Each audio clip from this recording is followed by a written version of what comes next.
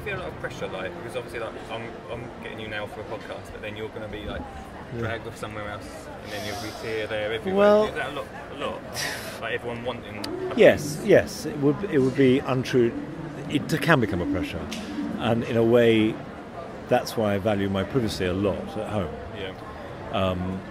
But when the doors close, Longmeadow is just my garden. Yeah. You know, and as I say, I have the farm which I go to, and I never would film in, and I never had a journalist there or anything like that. That's do you have like quiet areas in which no we one's have we allowed to have 2 bits of the garden that we never film and we never go to. So, and that's important. Yeah, it is important.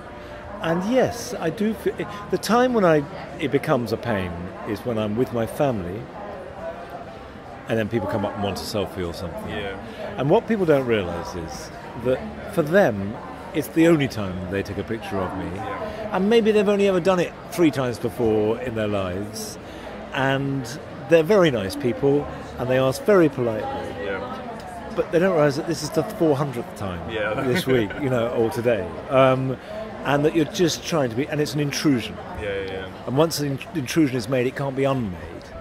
It's rather like if you're watching something on telly and someone comes in and starts to chat to you. Yeah. It doesn't matter how nice they are, you're doing something else. Yeah. So, there is an element of that, but no one made me go on television. No.